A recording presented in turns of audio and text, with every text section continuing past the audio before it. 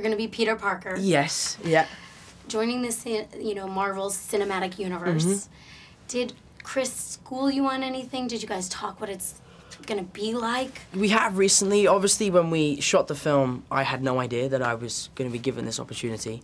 But I just sort of asked him what to expect, really. And from working with him, I learned a lot about kind of like what it's like to be Chris Hemsworth. And the truth is that he's a pretty normal guy.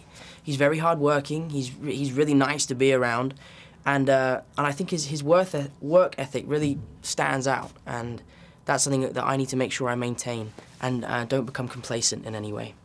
I will not lie to you. I'm a huge Spider-Man fan. Oh, really? Amazing. I've interviewed all of them. Oh, fantastic. I'm the best. I love your style.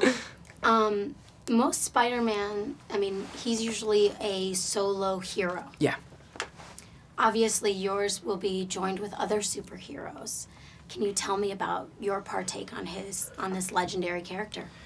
It's very daunting because obviously the first two guys were so great and they did such fantastic performances.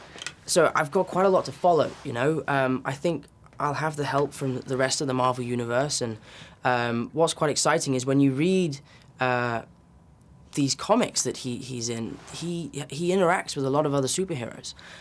So I don't know if they will. They might do, but I'd love the idea of sort of teaming up with other people and getting to work with some of the fantastic cast that are in this universe.